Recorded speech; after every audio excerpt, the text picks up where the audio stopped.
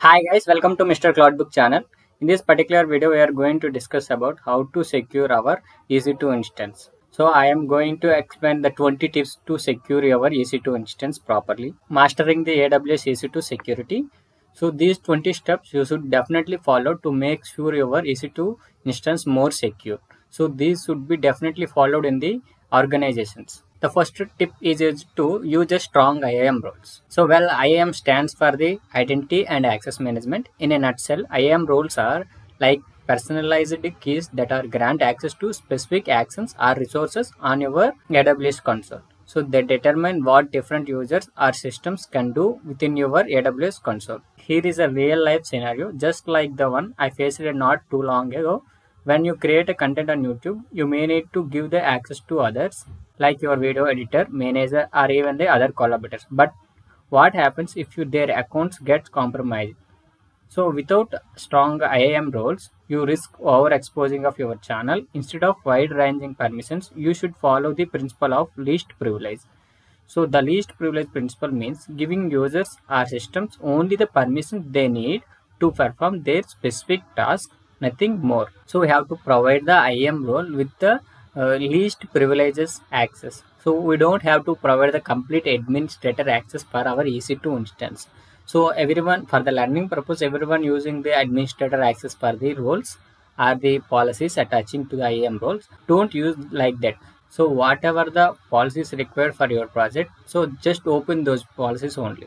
So just for learning purpose, we are opening administrator access, but don't open the administrator access in the higher levels or in the organizations. You have to open only the required policies for your EC2 instance for the IAM role. So we have to, for the second tip, we have to enable the VPC. So we have to isolate the instances in a virtual private cloud to control network traffic.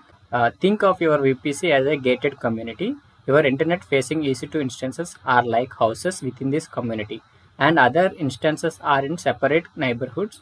You control who enters and leaves each neighborhood, which restricts network traffic effectively and prevent outsiders from easily accessing your instance. That's why we need to enable the VPC to isolate your EC2 instance. For the third tip, security groups. Configure the firewall rules using security groups to restrict inbound and outbound traffic. So for the real life scenario, security groups are like bouncers at the club. You define rules to permit or deny traffic to and from your EC2 instance. For example, you set a security group for your database server that only allows inbound traffic from the web server, effectively blocking the other unauthorized access.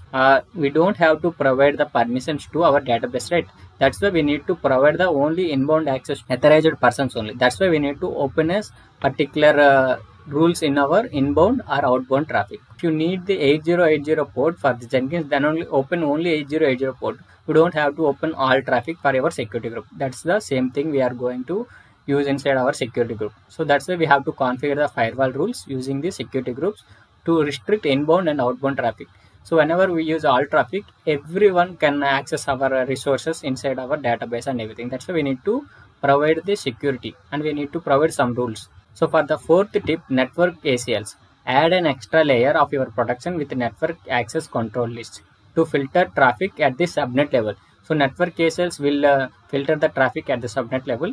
Security groups will filter the traffic at the EC2 level. So network ACLS act as a neighborhood security patrols. So you define rules to control traffic entering or exiting subnets within your VPC.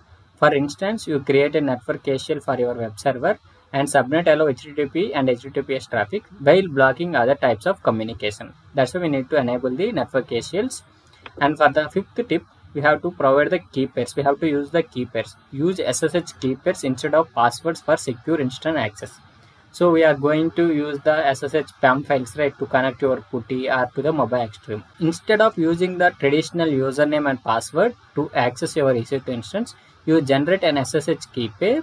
It's like having a digital fingerprint to access the instance. So you need to provide the private key, which is kept as a secret. This significantly enhances the security as it's harder for attackers to guess or steal your key. So that's why we need to use the key pairs for our EC2 instances rather than the traditional username and password to access your EC2 instance. For the next tip, patch regularly. So just as you routinely updates your smartphone apps to fix vulnerabilities. You regularly apply software updates and security patches to your EC2 instance.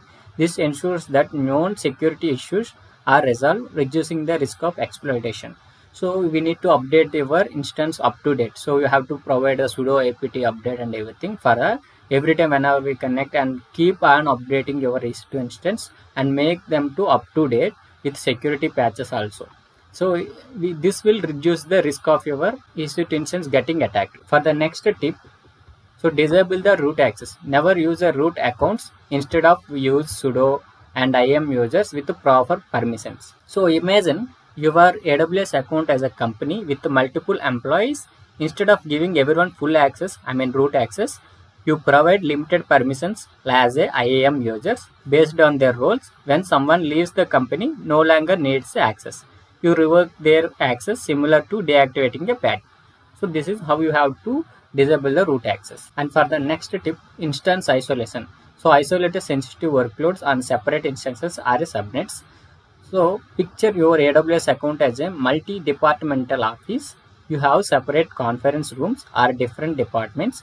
Sensitive meetings, workloads, happen in a secured rooms with restricted access.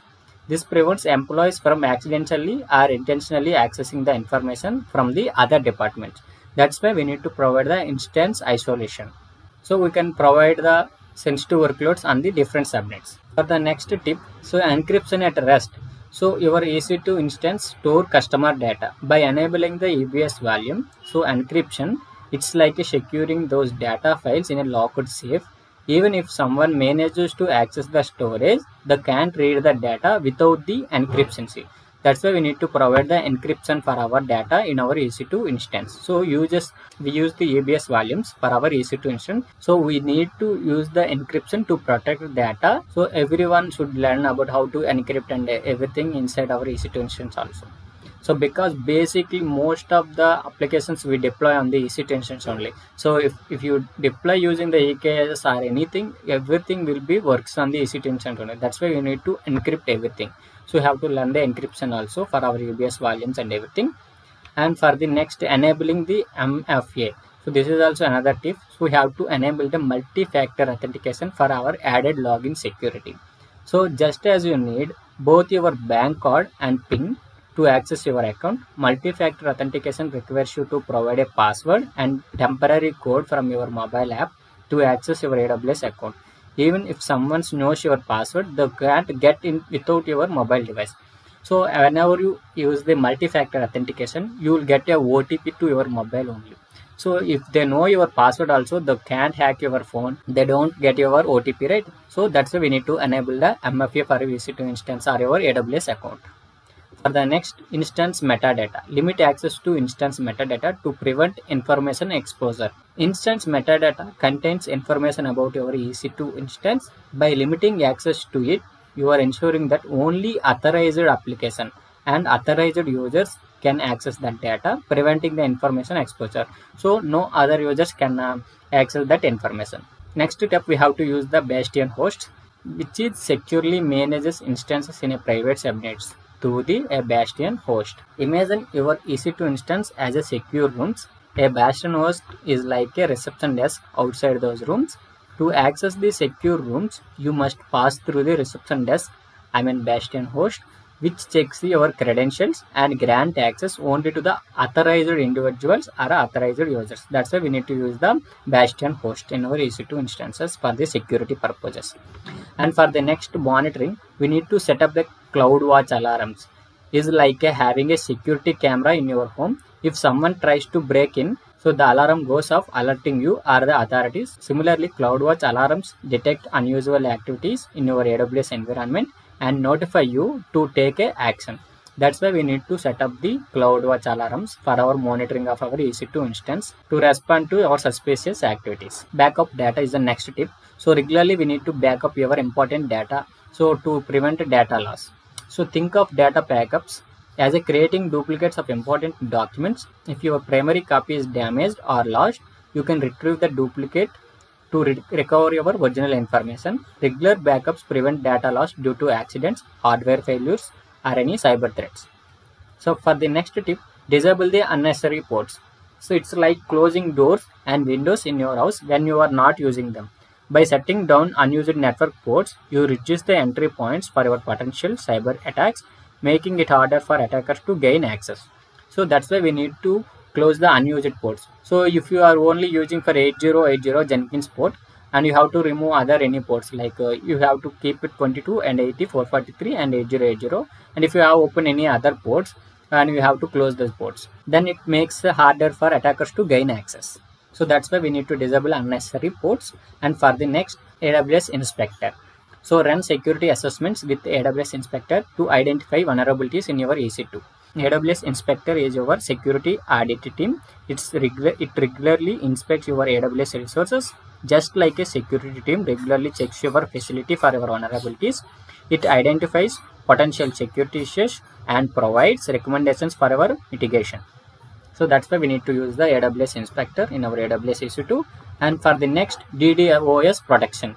So use AWS Shield for DDoS protection, especially for internet-facing instances. AWS Shield is our digital fortress wall. It guards your internet-facing instances against DDoS attacks.